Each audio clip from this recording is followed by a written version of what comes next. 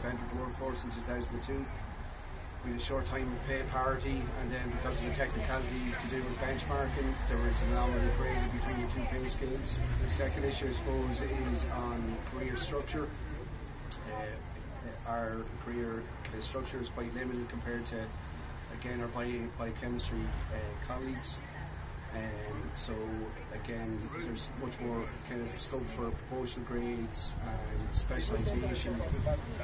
So again, that's quite off-putting for graduates coming out. And I suppose finally then is our recruitment and retention. 20% of medical scientist jobs across the country are unfilled, which is creating a huge kind of burden on the workforce. Our response to COVID, we were at the centre of the fight against COVID in terms of testing.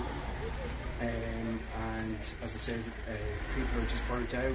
There's several jobs that haven't been filled in our own lab here and of course nationwide.